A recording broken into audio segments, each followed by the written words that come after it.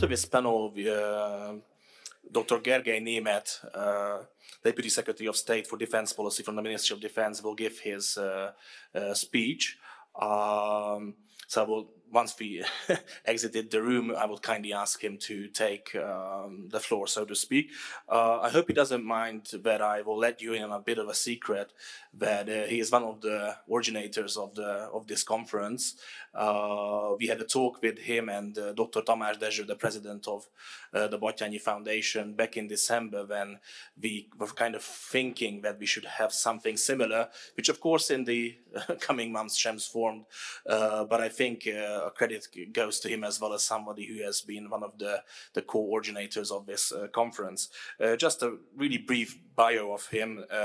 Beside being a Deputy Secretary of State, he also has been the Defense Policy Director of the Hungarian Ministry of Defense since 2019. He previously served as a Deputy Director for International Cooperation in the Hungarian National Armament Director's Office, and he was also a Senior Defense Advisor in the General Staff. Previously, he was a Deputy Defense Counselor for Defense Planning and Defense Policy at the delegation of Hungary to NATO, our permanent mission. So thank you again for our panelists, thank you for the audience, and please, Dr. Gergely Németh, the floor is yours.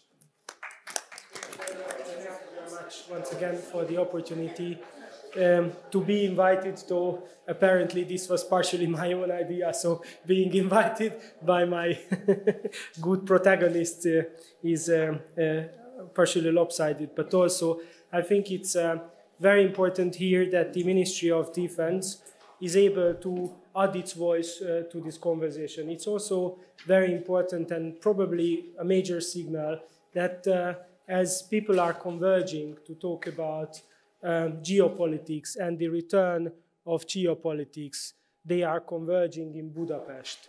It's also, I think, a great signal that we have at least several people, including the Right Honourable Tony Abbott and also James Carafano, who have crossed oceans in order to be here. So thank you very much once again for the interest taken in this Budapest, in this security dialogue in Budapest. Also a big thank you to John, Melissa, István and the whole team for making it happen. And I'm grateful that once again I can add the voice of the Ministry of Defense to these very important matters. I was on a personal remark a bit afraid when all the other people left the row. I was seated and I was like, oh my God, they are all coming there. What should I have left?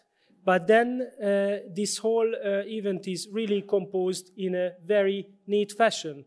And as a result of the previous forum, it is clearly now understood by all of us that political objectives, strategic thinking, psychology, and willingness was referred and addressed in that forum. Now I arrived with a different agenda, capabilities, because defense policy is about capabilities and the willingness to use those capabilities. Since willingness was already addressed, I think it's overdue to talk about how the Hungarian defense sector is transforming in the era or in the returning era of great power competition. So just referring back to what also has been said by István, at the time when we first met with the leadership of the Danube Institute last year to talk about this conference, our biggest concern was COVID and whether or not all invited speakers can make it to the conference. Happy old days, barely 90 days ago. Today, Russia is menacing Ukraine. European troops are conducting withdrawals from the Sahel. ISIL affiliates are on the rise again. Migratory pressure is growing on our borders. Afghanistan has already been left, and today it seems to continue descending into chaos. The world, unfortunately enough, seems to become more dangerous with every passing day. While the Ukrainian crisis is very central to our thinking, even today, we should not forget that our security environment keeps deteriorating also as a whole system. Both generic and particular benchmarks are pointing towards a less secure, more complex and increasingly unstable future. Steven Pinker postulated in his famous and well-written book, The Better Angels of Our Nature, that war as a social phenomenon might be fading, and its impact in international relations is decreasing. Unfortunately, the last years are telling us that the frequency of conflicts and crises keep growing, while the probability of a major crisis, either here in Europe or elsewhere, is also increasing. So is complexity, which introduces ambiguity into international relations, erodes the threshold of conventional escalations, and through the seamless generation of noise, it deafens strategic signaling. Thus changes the world around us. Under such circumstances, the ability and commitment to adapt is crucial. Defense should matter to all of us, both on national and on allied levels. This is the reason why I would like to focus your attention today to the evolution of the Hungarian defense policy thinking in the last decade, how it was impacted by major shifts in our security environment, and how it evolved to its current state today. The story of the Hungarian defense policy is thus the story of a Central European choice aiming to become relevant, reliable, and agile. It all began, obviously, around 2014-2015.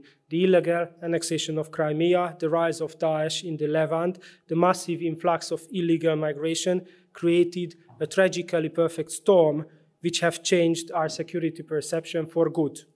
I think we have done a good job in understanding these seismic shifts already while they were happening. After the first major signs, both from the east and the south, Hungary commenced a complete overhaul of its entire defense architecture, from strategic concepts to equipment and training of individual soldiers. It all happened after almost 20 years of peace dividend, and also after 20 years of relative peace. After 2014-2015, the Hungarian security and defense policy has enacted changes in both its posture and its mindset on a scale which have not been seen since the end of the Cold War. Deterrence and defense came into the forefront of our concepts, though it's true that it took another 5 years under the leadership of Minister Benker to be finally codified in our national military strategy. In 2015, after the signs of seismic shifts, we established the first NATO headquarters ever established on Hungarian soil, the so-called NATO Force Integration Unit, NFIU, or NEFU.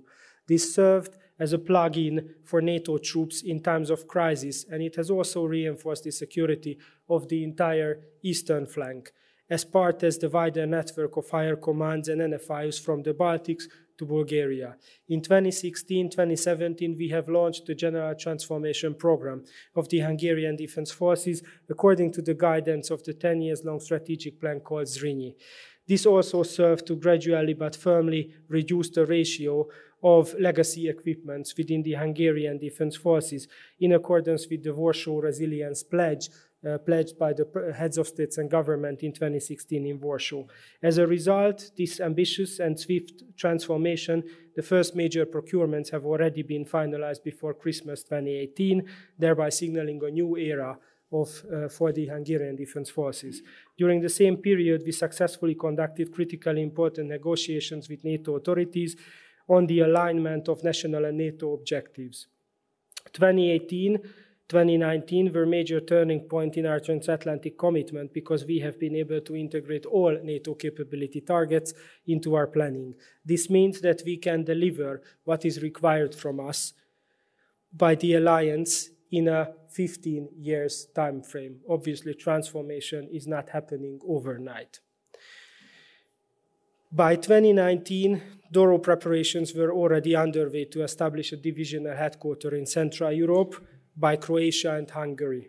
The idea was to offer a regional solution for NATO in the area, which lies in the intersection of the eastern and southern strategic directions. The HQ Multinational Division Center is the crown and the cloud of the army transformation, as it allows for seamless integration with other allied forces. It is also the true symbol of our commitment. The HQ is the first divisional HQ after 40 years. in Hungarian soil, and this is led by a Croatian general, which talks length about how seriously we are taking multinationality. Besides defense spending, accelerated allied integration, and enhanced multinational capability development, we did not forget about unstable peripheries either. Since 2015, the emergence of illegal mass migration, we understand clearly that the problems of distant, faraway places will not stay there, but will sooner or later reach us in the form of mass migration, terrorist attack, and organized crime. It is also the number one challenge on the Hungarian security threat landscape. As part of the international community efforts, we cannot leave the unstable areas to their own means, and we have to do a lot more for those people who want to live peacefully in their respective countries of origin. Thus, Hungarian soldiers are today being deployed in various multinational coalitions from Iraq to Mali, 6,000 kilometers from home, and their number soars around 1,000 packs per every 6 months. We are in EU missions, we are in UN missions, we are in NATO missions. We odd our beat everywhere where it is possible. With this operational tempo, Hungary is amongst the top Allied and European troop contributors in relative terms, and it's punching well above its weight. But it's not enough. We also believe that military means alone would not suffice to manage peripheral instabilities. Thus, Hungary helps. An organization concentrating on the human aspect of security has also been established. When we talk about the need for concerted efforts to tackle peripheral instability, it is not a lip service to us, but an ambition which we are contributing well above our own relative weight. For us, it's a long-term strategy, which is showcased also in the case of Operation Inherent Resolve in Iraq, where Hungary maintained its contribution, even though other allies and nations have been reducing theirs. For us, the management of peripheral instability means long-term commitment, regardless of political fluctuations. This is our recipe, and this is why we are staying with our US allies in Iraq. But it is not only distant regions which are to be addressed if we want to increase our security. The Western Balkans is right at our doorsteps. We cannot turn the blind eye to it, even though it's not burning. The situation in the Western Balkans today is relatively stable in comparison to other parts of European neighborhood. This good news, however, is creating not less, but more incentives for us to act, to devote NATO's and EU's attention to the region. From all the peripheries of Europe, it is only the Western Balkans where we have reasonable hope for the complete stabilization and parallel integration into the Euro-Atlantic structures in the forthcoming 15 to 20 years. Hungary, for its part, doesn't want to lose this momentum and pushes hard for the integration of these states, while we are also shouldering the lead nation role in the KFOR NATO mission. The current commander of the KFOR is Hungarian for the first time in our history, and there are significant HDF elements within the mission which all proves our unwavering commitment towards the security of the region. Ladies and gentlemen, distinguished panelists, I sincerely hope that I was able to provide you with a snapshot, an honest snapshot, from the efforts of a nation to adapt to the changing security environment while becoming more credible, relevant, and reliable. This is a story of a Central European country which has tripled its defense budget during the last 10 years, sets up regional multinational formations, aligned its planning with NATO objectives while deploying significant number of troops in 8 operations, and subsequently leads the largest NATO mission today. This all takes conscious efforts from both the government, the people, and the army, the Clausewitzian triangle. As a result, Hungary is shifting from being a security consumer to a nation which can contribute to the provision of security. We are today, in my humble opinion, in a dire need for more such examples. Thank you very much. Dr. Németh, thank you very much indeed for that very actually fascinating and thorough introduction of the things that actually make sure that policy foreign policy is actually achieved. The failure to provide which means that it won't be. So thank you very much for that instructive and important meeting. It's now my great pleasure to ask Tamás Magyarics, who's my colleague at the Danube Institute, and of course one of the most distinguished academic Americanists in Hungary, to take the chair for the next panel. And can I invite the State Secretary to join him on the stage, and the other members of the panel for the next session, which is a marking of the 100 years of American-Hungarian military cooperation. Good morning, good afternoon, whatever it is, and let's welcome to the second panel. And first of all, I'd like to introduce State Secretary for Defense Policy at the Ministry of Defense of Hungary, István Szabó. Thank you very much for accepting our invitation. He graduated from Kaliningrad, aka Königsberg, Military Technical College, with a degree in fortified military engineering. After that, he was working in various jobs, and especially with regard to NATO cooperation, studied at NATO Technical Staff Office course, NATO Peacekeeping course, and NATO Reconnaissance. I really don't want to talk too much because the longer bio is in the program. So I'd like to ask the State Secretary to deliver his speech first. So thank you very much, honored guests, ladies and gentlemen. First of all, let me thank you for your invitation. I'm really pleased to join you in this special session dedicated to the topic of the Hungarian-US cooperation. More than 100 years ago, Hungary and the United States have established diplomatic relations.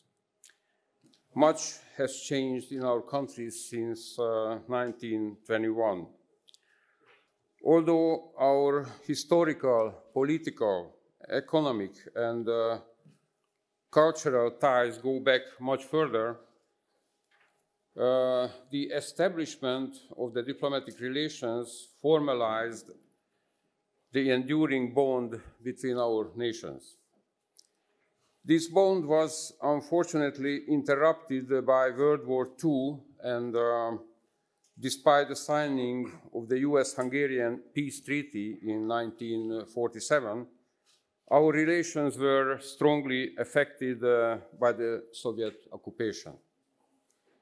It was no surprise that after the fall of the Iron Curtain, Hungary knew that its future lies on the West. Thus, our main goal was the accession to the NATO alliance. While diplomatic relations have spanned a century, military relations only began with the change of regime. We have been partners on security since 1993, when the joint cooperation between the Hungarian Defense Forces and the Ohio National Guard started with the aim of enabling Hungary to prepare more effectively for the NATO accession. Over the following years, other institutional ties had been established, and the United States provided significant assistance to Hungary in the modernization of the Hungarian Defense Forces in the framework of both bilateral and transatlantic cooperation. In 1999, Hungary joined the alliance, which took our defense cooperation to a new level. The United States has become a partner with whom we work together as allies. These all resulted great changes in the transformation of the Hungarian Defense Forces. To be exact, in 1999, roughly 95% of the HDF military equipment was of Russian origin. In 2019, the tally was less than half of it. By 2032, it will be negligible. This very fact reflects that Hungary is committed and moving towards to meet the NATO requirements related to defense expenditures, reaching the 2% of GDP share by 2024. It is safe to say that the modernization of the Hungarian defense forces is conducted in line with the agreed NATO requirements. Since then, this US-Hungarian partnership has remained a cornerstone to this day. We share the common goal of preserving the security and stability in the region and the entire Euro-Atlantic area together with allies and our partners. Our defense cooperation has developed significantly over these last 30 years in terms of education and training, joint exercises, and the cooperation between our special operation forces, only mentioning a few key fields. Within the framework of bilateral cooperation, the Hungarian and US soldiers have regularly taken part in joint exercises and training events to this day. Hundreds of joint operation activities have been conducted by the Hungarian Defense Forces and the Ohio National Guard. Our countries have also deepened their defense relations by playing a key role in shaping and developing Hungary's national military capabilities. The Hungarian defense procurements, most notably the acquisition of the National Norwegian Advanced Surface-to-Air Missile System, highlights the excellence of our security partnership. Additionally, with regards to the Defense Cooperation Agreement, we have advanced the implementation phase considerably. By the end of 2021, we took another important step by signing 4 implementing agreements under the DCA. We highly appreciate the continuous US support in various fields of our cooperation, such as, among others, in establishing the Regional Special Operations Component Command, or in gaining the position of the commander of KFOR and in the Hungarian commander's preparation process. Today, the US and Hungarian soldiers are serving shoulder to shoulder in the Western Balkans and other key areas, actively taking part in ensuring stability. While we are connected by the NATO alliance, we are also bound together by common values and mutual security interests as well. Today, we are reliable partners, and we can say that we are not consumers, but providers of security. Beyond all these, the US-Hungarian defense cooperation has always been the core and the driving force to the bilateral relationship. As strategic partners and allies sharing 100 years of diplomatic relations and almost 30 years of defense cooperation, looking back to this period, we are witnessing a great development which we are eager to continue improving the long-term security of our nations. So I look forward to a fruitful and rewarding discussion on the 100 years of Hungarian-American cooperation from all the distinguished panelists. Thank you for your attention.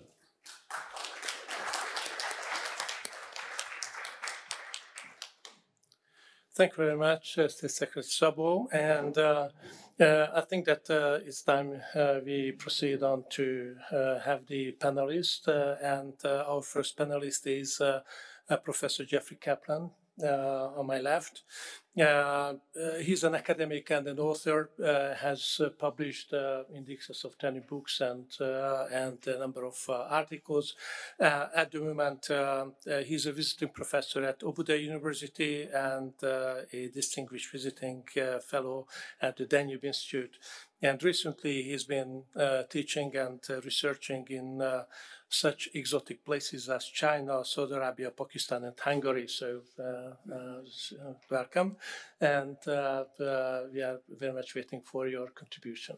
Yeah, history not only has lessons, it has ironies. And so I thought a good subject would be the American intelligence involvement, quote unquote, contribution to the Hungarian Revolution in 1956. In 1956, believe it or not, the entire CIA station was represented in Hungary by the CIA station chief and sole member of station, who was Mr. Géza Katona. And he was managing all intelligence gathering in Hungary all by himself. So you could imagine the kind of product that the Americans really got. The Americans were absolutely puzzled by what was happening in Hungary at the time. And so one of the best places to go and get information, it turns out, were the bars and the taxis. And he made great use of these. But unfortunately, it didn't help very much in policy. So American support for the revolution was conducted, as we say, by other means. To make an excuse, the CIA at the time was all of 8 years old. It was founded in 1948. So it really didn't have a lot of people to spread around the world at that time. And most of the operations guys, the guys who actually did the interesting stuff, were from the OSS, the Office of Strategic Services, where they had been trained by Wild Bill Donovan to the effect that there are no rules in intelligence. And they carried that out with gusto. Allen Dulles was then the head of CIA. And he would frankly say later that he really was caught by surprise by the revolution. He didn't really know what to do about it or what to make of it. And so he didn't make anything of it. He just kind of, as we say, punted and let the staff deal with it. President Eisenhower understood a lot more about what was going on, but he also understood the risks of getting involved in the Soviet bloc. And he didn't think that there was much, the Hungarian Revolution had much chance. And even if it did, we would cheer it on from the sidelines and perhaps give some material support as we could, but we were not going to get into a confrontation with the Soviet Union in a post-Yalta Soviet bloc country. The risks were simply too high. Also by way of excuse, and this is somebody that whenever I give a class on intelligence and national security, the students are informed they must remember his name and stand whenever it is given. This is Kermit Roosevelt. He typified what American covert operations were in this era. He was given the assignment to engineer a coup in Iran against Premier Mohammad Mossadegh. He did that essentially by himself with $10,000 in funds, and he brought back change, and he did indeed engineer a coup, all by himself. The CIA station in Hungary was not about to try something like that. It's just as well because what turned out in Iran was a Pyrrhic victory. We did change the government, but on the other hand, the long-term consequences have been a disaster. The initiative was therefore taken up by American information warfare, which was also in its infancy in those years.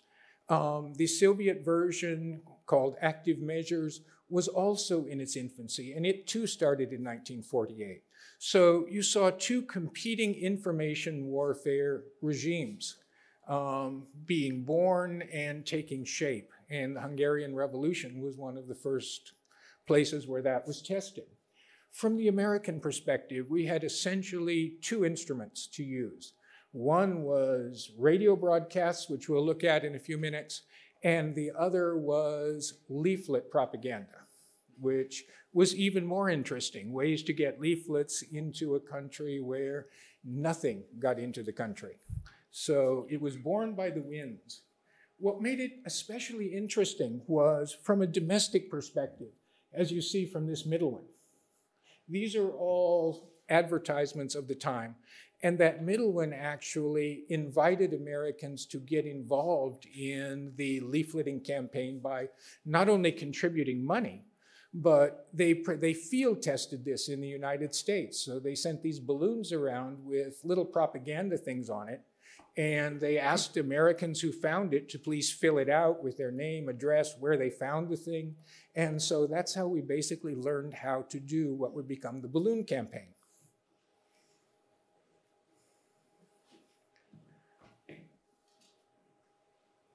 The balloon campaign came to be called Operation Focus.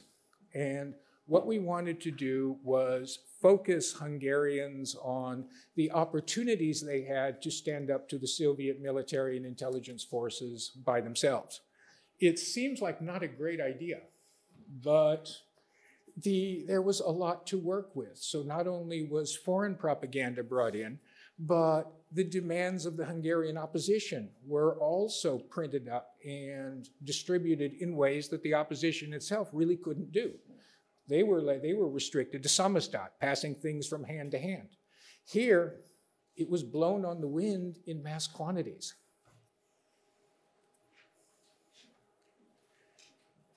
There were 3 programs at the time, and the Hungarian was by far the most successful because there was the most going on there.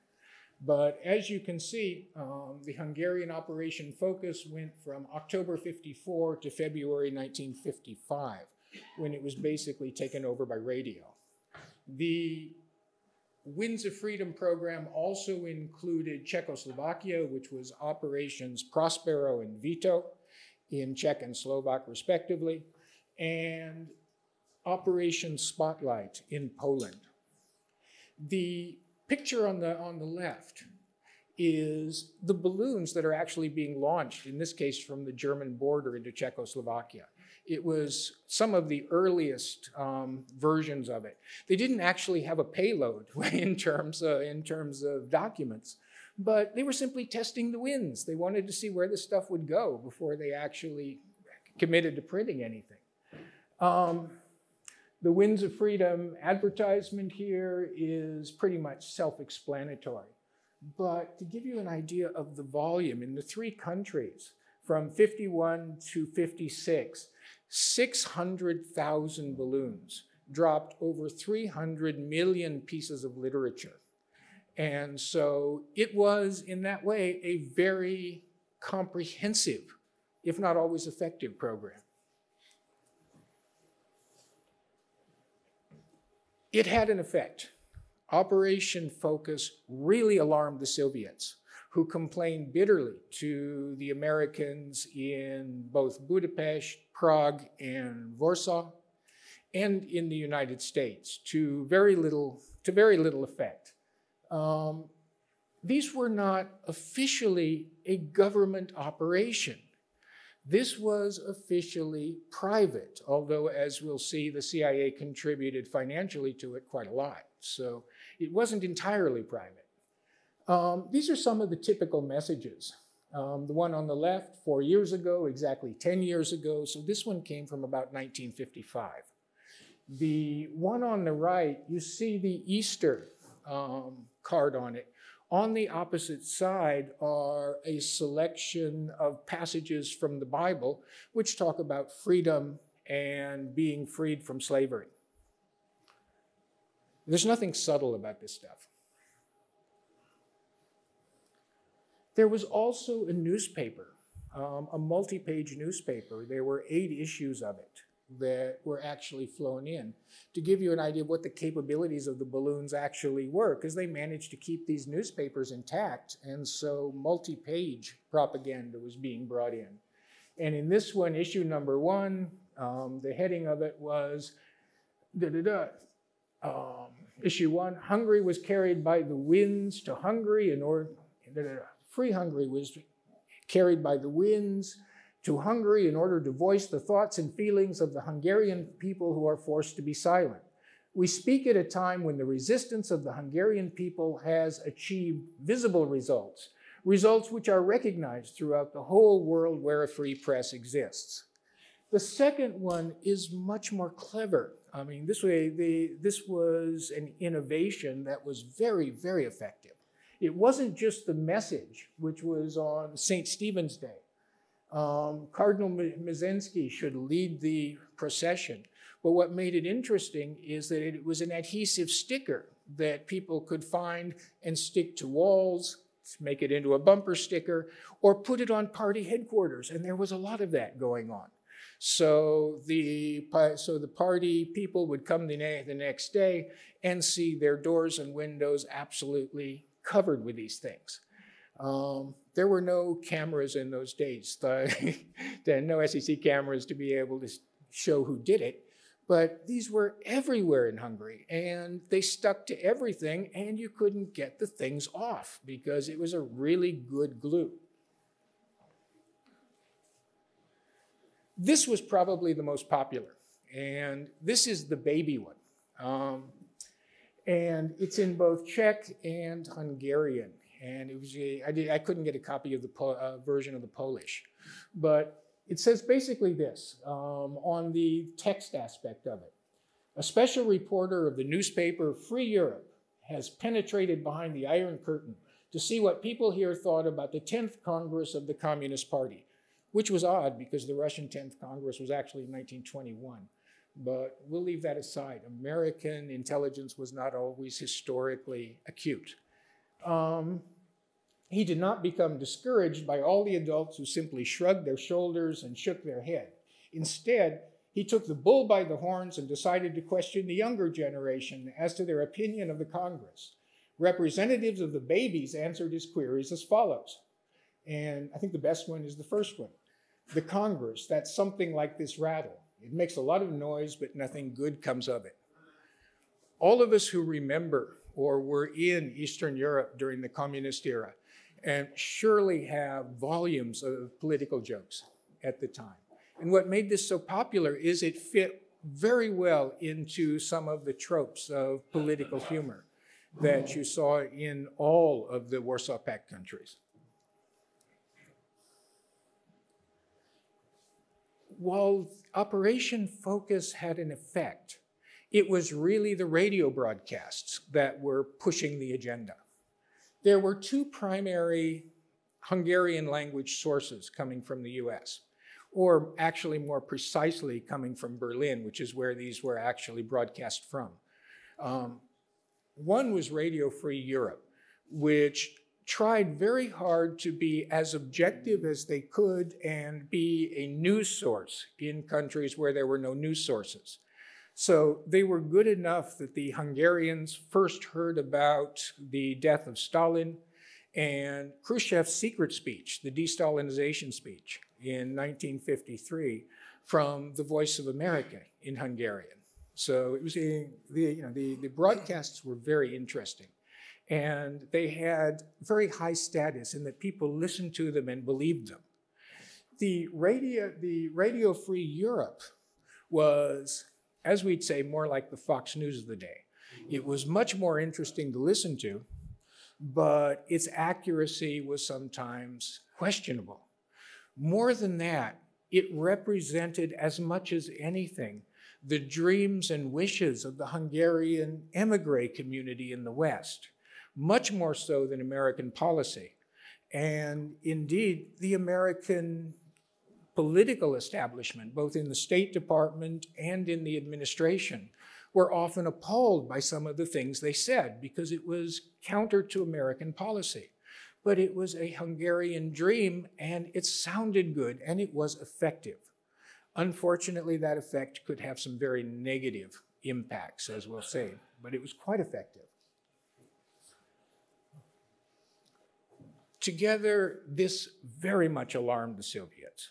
The leafleting campaign was an irritation, largely because the governments involved would order people to bring the leaflets to the party headquarters or to the police, and nobody did. And there was no way really to enforce that. But it was, these are just slogans that are going back and forth. There's not a lot of substance to them. It's more an irritation. But the radio broadcasts in an era where jamming was an imprecise science at best and was ineffective, this was genuinely alarming. And in many ways, it impacted quite negatively the situation within Hungary and the administration, which was desperately trying to mediate between the sides and looked like it was going in a progressive direction or a reformist direction is the word I'm after. They essentially were left with no audience in a period where radicalization and an increasingly panicked Soviet Union was right on their borders. So they were left with very little they could do. So it was like a house of fire, and they were trying to find a spot that was safe. There wasn't one. As the crisis deepened, Radio Free Europe's broadcasts became more and more extreme, and to the extent that they were regularly called in to the American State Department and occasionally to the administration and asked in the strongest possible terms to moderate their content. They never did.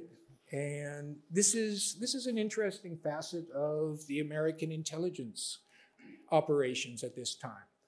Of RFE's $21 million budget, the CIA provided $16 million. But that other $5 million was from people making small donations in response to some of the posters and the advertisements you saw earlier. Neither the CIA nor the State Department controlled RFE. So because they really believed in a kind of First Amendment free press, even though they were financing it, they never actually controlled its content. And so they could complain bitterly about what was being said, but they didn't have the power to actually stop it or to moderate it. On the upside, the positive point is that this lack of control offered US policymakers plausible deniability. And in any intelligence operation, plausible deniability is the gold standard. You want that. Finally, by 1956, and this is where things go bad, and I'll give you one quote from it and then sit down because I've overdone my time, as professors tend to do. But essentially what RFE was saying to the Hungarian people is, if you will just hold on a little bit, help will be on the way, and that help will be military, and you will be free. And here's the quote to close with. This was a broadcast from Zoltán Furi in October 56 as the revolution was building. Essentially, he was saying that, well, we can't do anything until after the election, which was on November 2nd. But if you could hold on for just, say, 4 or 6 days, then the very day after the American election, when the president is installed in Washington, troops will be on the way. They were not. Thank you.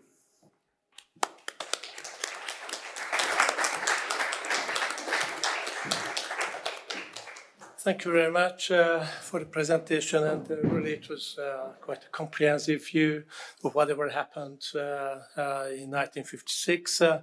We'll move on to István Kis, who is the executive director at the Danube Institute.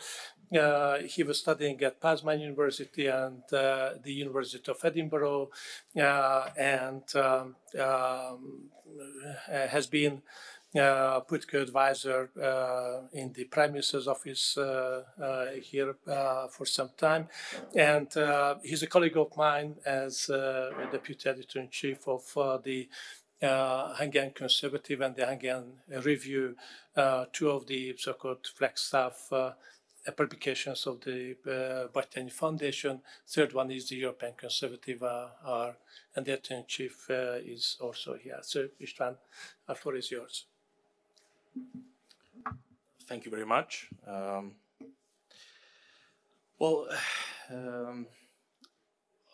think I will have a pretty much controversial speech here now. Those who know me, I think, know that I'm a great supporter of the United States and of transatlantic cooperation. As a dual British-Hungarian citizen, I have always been fascinated with Britain and the United States. The first time I was in the United States, I was basically getting overwhelmed, tearing up near the Statue of Liberty. The first time I went to the Capitolium, it was one of the most fantastic transformational moments which I had during my life. And looking at the Hall of Heroes, Statue of Heroes, was also pretty amazing. And actually, I could still see Robert E. Lee's statue, which I could no longer, sadly, but back then it was still there. So I think I'm perfect to play the role of a kind of a devil's advocate. Of course, I will talk a bit about how important our cooperation is, but I would also like to give a bit of a critique towards our American friends on some aspects of American-Hungarian relations. And I'm pretty grateful that I'm actually after Jeffrey, because I think the 56th Revolution is one good example which I could start on, which could describe some elements of Hungarian and American relations. As Hungarians, we had a difficult history. With John and Melissa and Tony Abbott, we had a dinner on Saturday, and we were talking about why sometimes Hungarians feel that the West and, of course, the United States is abandoning them and leaving them to their own devices. And this goes back to our history. We were fighting the Tatars, the Mongols, the Ottomans, and I'm sorry to say, but usually without much Western support. And this feeling was also pretty strong during the 56th Revolution, where what Jeffrey was also showing us, besides some radio talks and leaflets, there was no concrete help coming from the United States. Of course, we know why, we understand the reasons, but still this kind of put a hurt into the Hungarian public psyche. And of course, after the fall of communism, we felt that Hungary and the region was very important. I mean, if you look at the bilateral relations and the visits of foreign ministers of Hungary, but other countries from the region to the United States, or vice versa, American state secretaries or even presidents coming here, you could see that there was a golden age of cooperation between this region and the United States. Which I think was really good, because the region could join first the NATO and then, of course, the European Union as well. And even afterwards, even after these countries joined these two corporations, even during the Bush administration, perhaps because of the Afghanistan war or the Iraqi war, where this region also put out its troops, and I think especially in the Iraqi war, which was not really supported in the beginning by Germany or France, this region gave its whole wide support to the United States, which I think was important. So during this period, we again felt that the region is important, that we have a crucial role to play. But I believe this changed quite drastically during the Obama administration. Of course, to be fair on them, I to some extent understand the reasons. It seemed that the region already entered the Western cooperation. Russia seemed like somebody who is content. It was trying to help to some extent with the war in Afghanistan as well. You had no major crises in the region. So, of course, attention perhaps shifted more to the Pacific.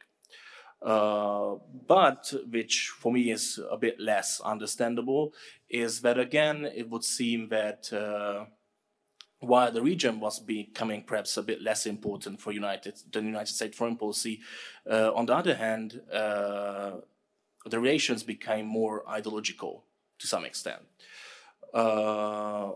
During my university studies, I always learned that it was actually the Republicans who were more ideologically driven than the Democrats in their foreign policy, which I never really believed, because I think if we look at Nixon or some other examples, the Republicans were surprisingly flexible and realist in their foreign policy. But yes, perhaps let's say during Ronald Reagan, where they were really fighting an ideological war against communism, luckily successfully, or during the more neoconservative period of the young Bush administration, perhaps Republicans were more ideologically different in this sense than Democrats. But during the Obama administration, this was certainly the case for the Democrats as well, because I would say that cooperation on military affairs, which was still important, and of course under the level of diplomatic relations, which this worked pretty well, as Hungary was still a valued member of these missions in the Middle East. There was more focus on this administration, at least on a diplomatic level, on other issues, which was sometimes called the rule of law, or some other fancy word. But what it in reality was, it was more about ideological conflicts, especially on questions of marriage or on national sovereignty. I might be mistaken, but I don't think that family policy or saying that marriage is between a man and a woman is something which has a lot to do with the rule of law. But again, I might be mistaken.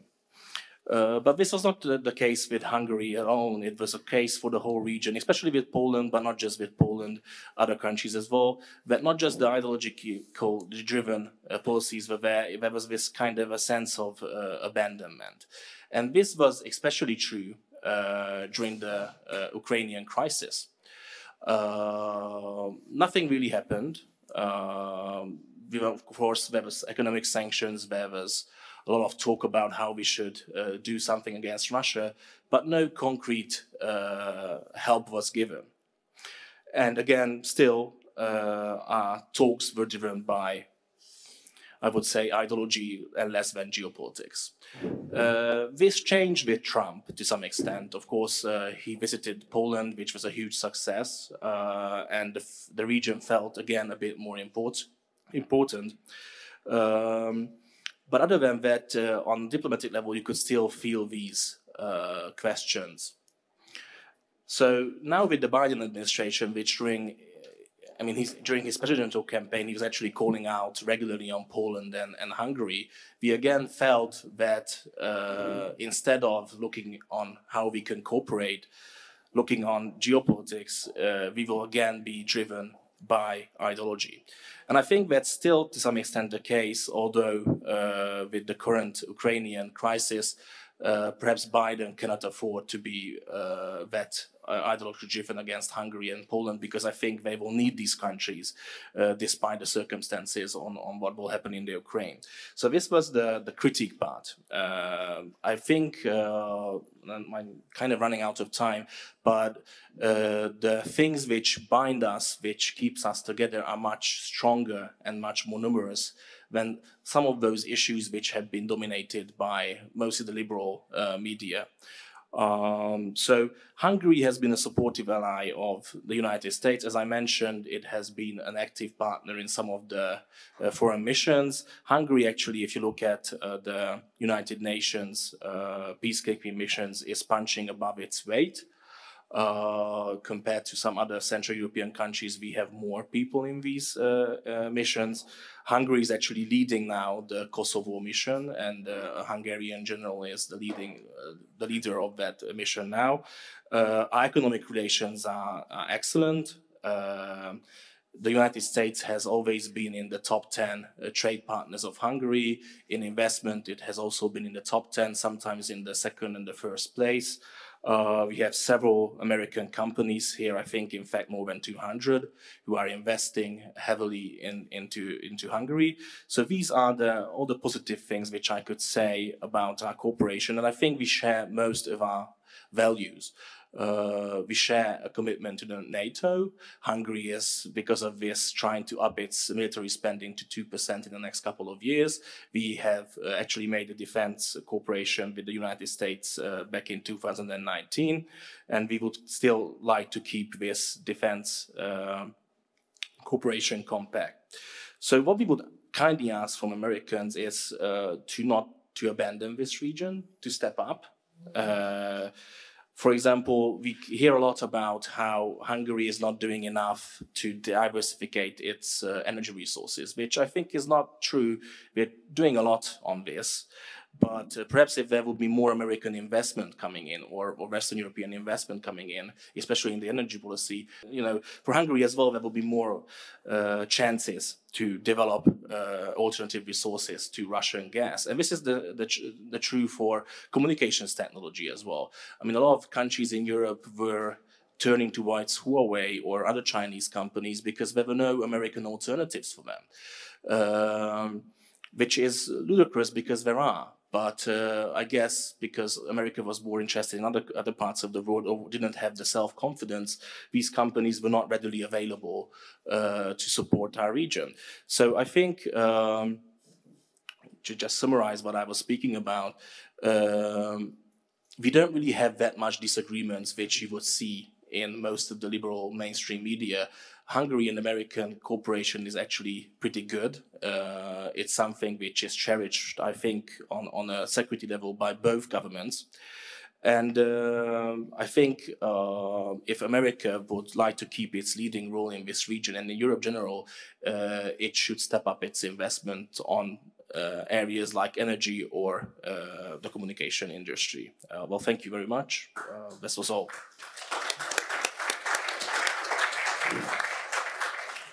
Thank you very much, and thank you for being so self-disciplined as to keep time.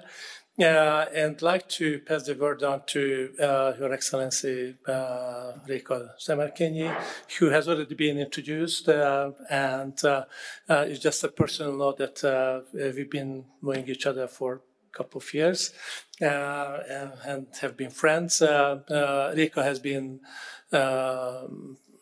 provided or received or has received a number of awards from Italy, from France, and other places. So she's recognized not just in Hungary and the US, but other countries as well for her outstanding performance in the field of security and energy policies. So Réka, the floor is yours.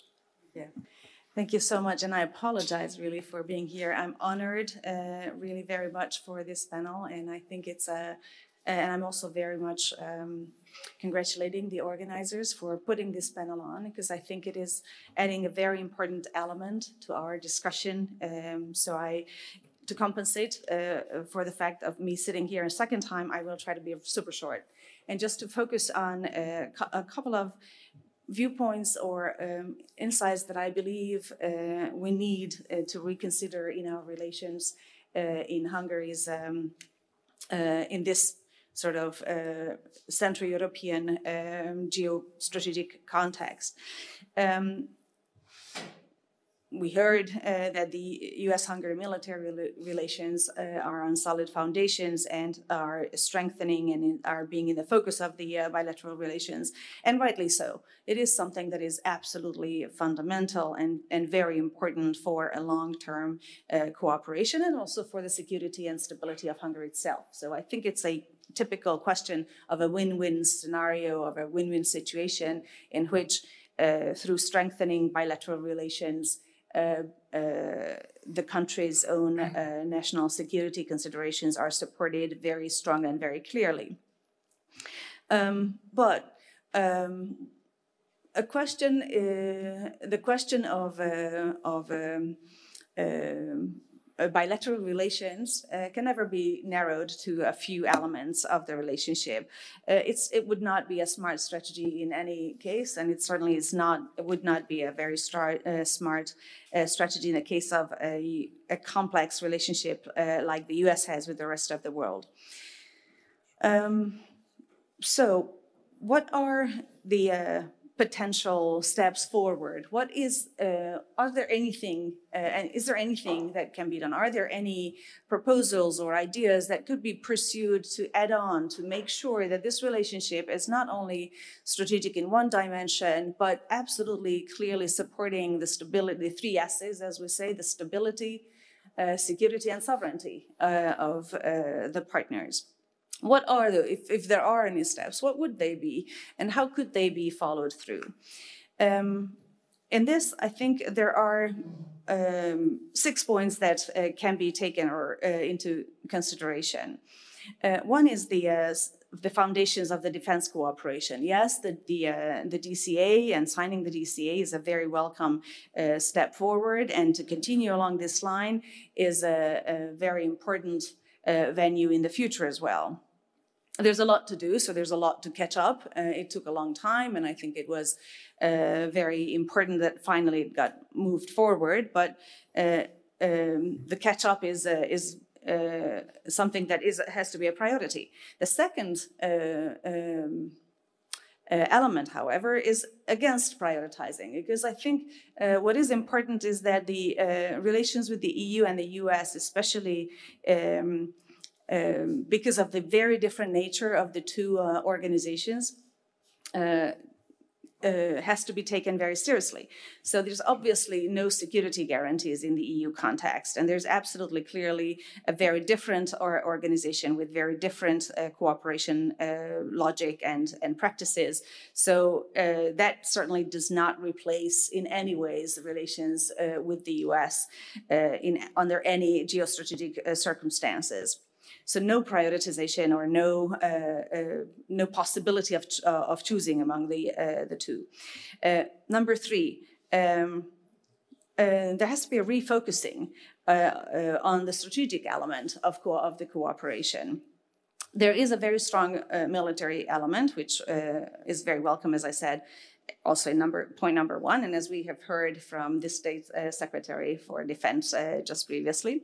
But there are other elements of strategic importance that has to be added to the picture to provide a solid foundation for the relationship. And these other strategic elements are abundant. The pressure of migration is obviously there on the region, and it is clear that there can be more, a lot more to do, and there will have to be a lot more to work on that front. Energy is a very important element. So not only to add on an element, but to add on a strategic element, or one or two strategic elements to the bilateral relationship, are also could serve as important pillars to strengthen the cooperation. Yet another point would be to get out of the explainer phase and make sure that the decisions speak for themselves. There are decisions, there are key messages that will have to speak for themselves, and they will, believe me. So there's not necessary, it's not an unavoidable situation that that decisions have to be explained on an international scene. Decisions, messages, and steps forward can speak for themselves. And lastly, get engaged in a regional cooperation. Now, most of you who are Hungarians in the audience would say, of course, Hungary is a strong and very active partner in all the Visegrad cooperation formats, and is a big mover and shaker in this framework, and everything is on its right track. But we have to see that from a larger point of view, stepping outside of the Hungarian borders, the Visegrad cooperation is, as much as it is an important and a strategic cooperation pillar, it is not going to be enough for securing the stability of the larger Central Eastern European region. The right format for that is probably in the phrasing of the 3 Seas initiative, which was launched by Poland, and which has become and has the potential to further become a very strong element of cooperation. There has to be, yes, there is a good strategic cooperation between Budapest and Warsaw. That's fantastic. I think it's really is a great strategic asset for both countries. But that has to be also profited for supporting and getting very active and very committed to the 3 Seas initiative. the importance of having the Baltics in this framework, the importance of having the Balkans in this framework, all underline the importance of this larger regional framework.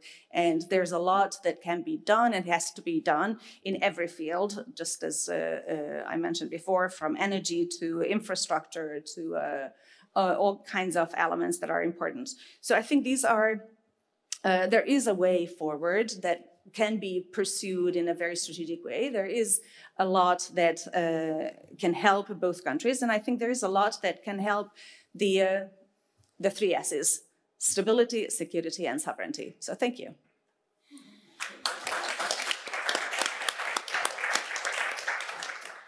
Thank you very much, Rika. And I have to announce a little bit of change in the program.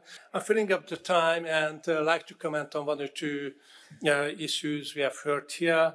One of them is about Cardinal Mindszenty, and just like to show you a book which I've just received from the author. It's about Cardinal Mindszenty and oral history. So the American employees at the U.S. Embassy, where he was staying between 56 to 71, gave testimonies how they saw Mindszenty, what was going on inside the U.S. Embassy.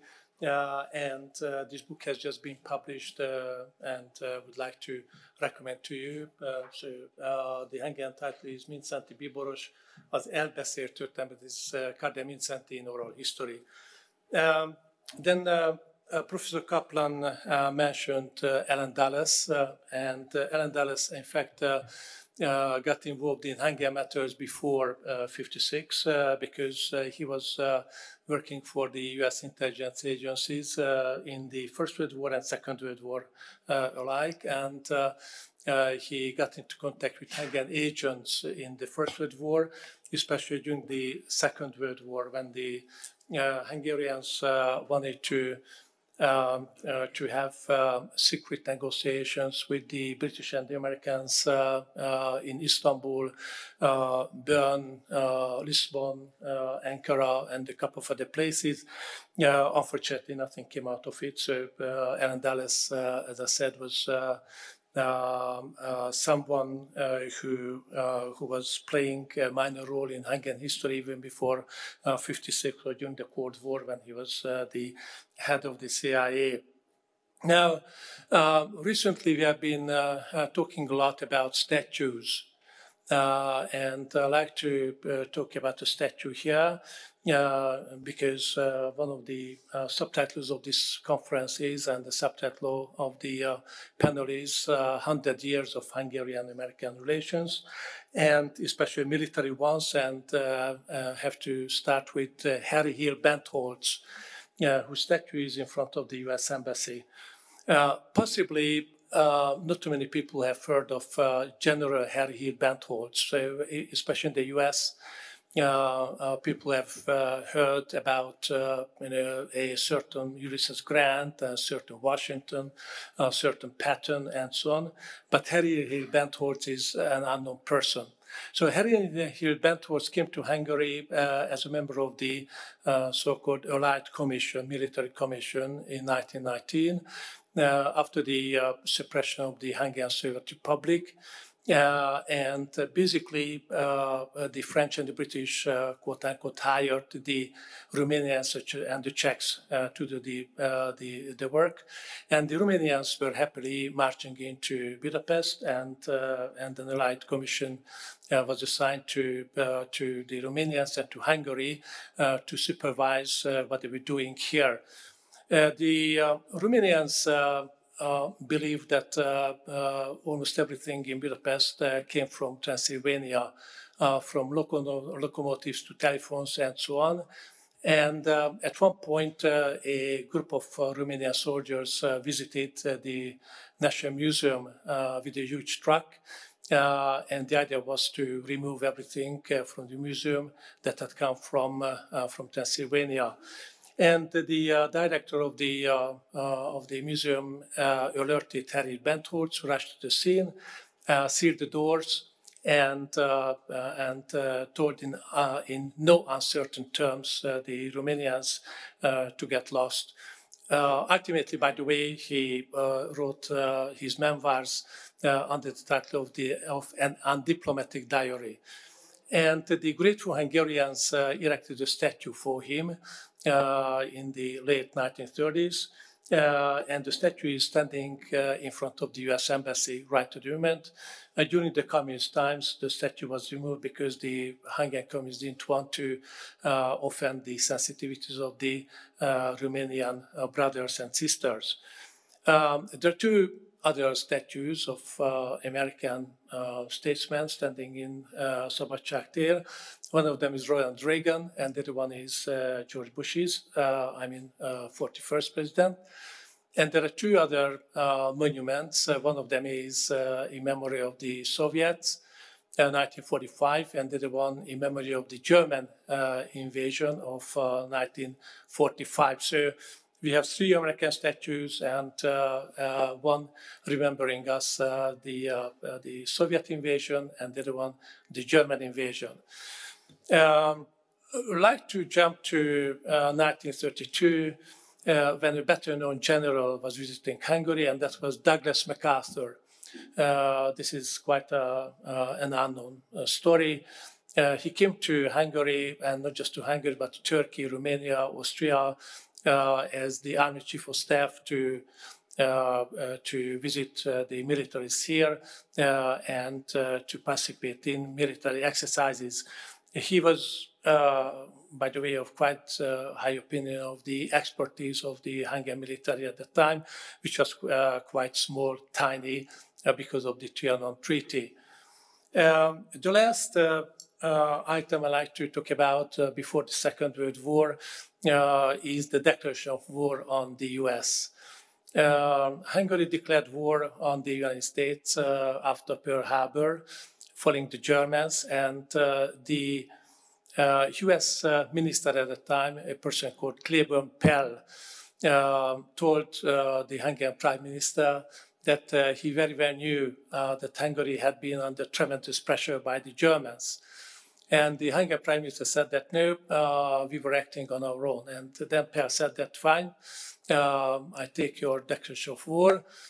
And when he was leaving, it was a huge demonstration for the Americans, because he was spending the last couple of days in one of the hotels which are not existing anymore along the Danube. In place of that hotel, you have the Hyatt or whatever sort of hotel. And the day when he was leaving, hundreds of Hungarians turned out with chocolates and flowers. So the whole lobby was filled up with all sorts of issues or objects, trying to express our gratitude to Claiborne Pell and our sympathies with the Americans.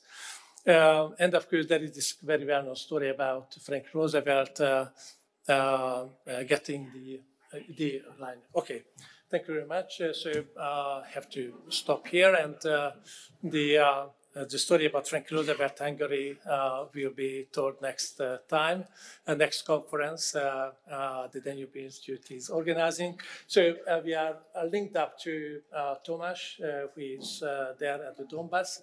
Welcome, Tamás, and we are expecting the latest from you.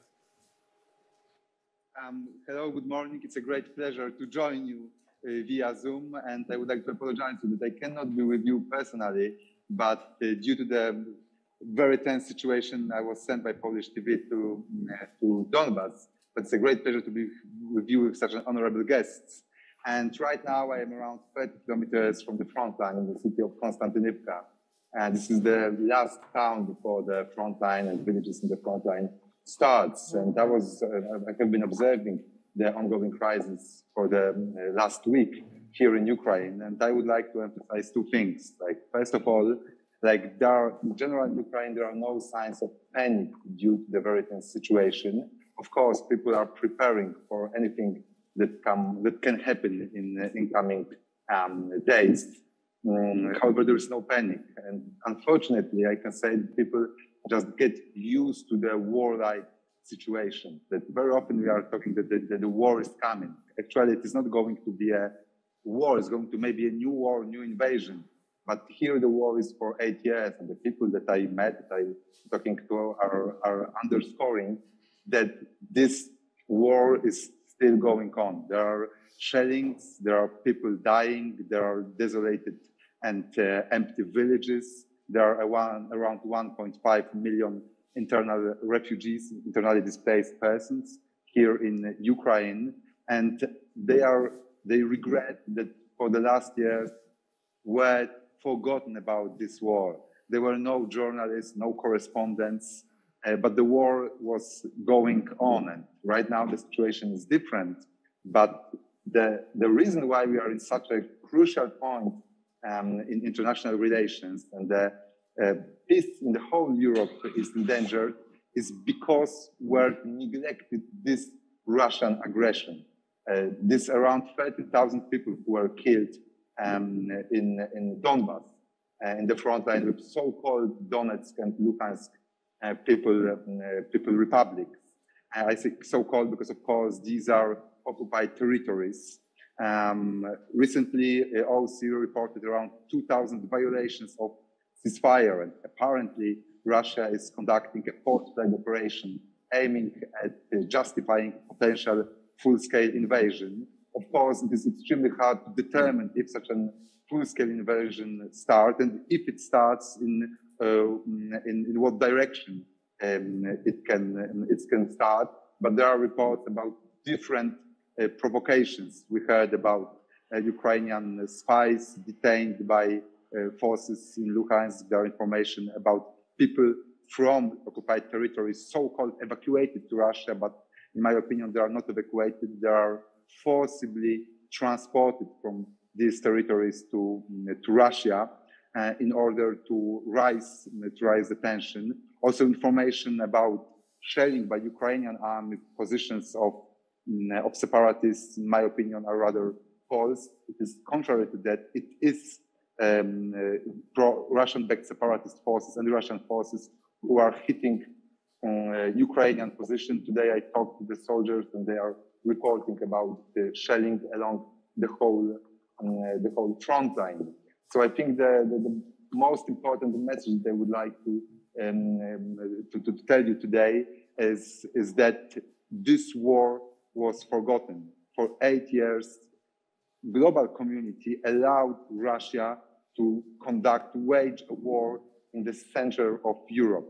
And today, as we are thinking, okay, if there is going to be a meeting between President Biden and President Putin, what about phone calls, what about negotiations?